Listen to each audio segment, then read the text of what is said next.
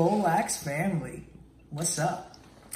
The Real Pole Man here, and I want to talk about a couple things.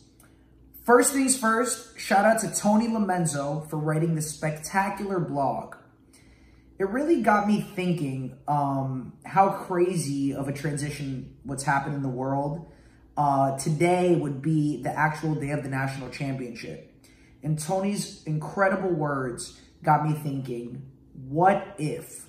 Who would be in? Would it be Kentucky? Would it be Duke? Who's the Cinderella story? Where, where is that team? Who is that team? I would love to know what would happen if it was real. Unfortunately, we're dealing with COVID-19 and it is a serious issue.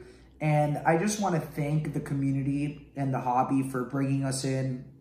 We're having so much fun right now. I can't even keep a straight face on with how much fun we're having every day on the lives.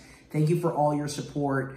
We can't wait for sports to be back. And until sports are back, we promise you that we're going to show you guys the best highlights, engage in the best conversations, and really just make this time pass as quickly as possible. So, Polax family, thank you for tuning in. Thank you for supporting the lives, for shouting us out, for hitting the website, for doing any little thing that you can to support us. It goes a long way.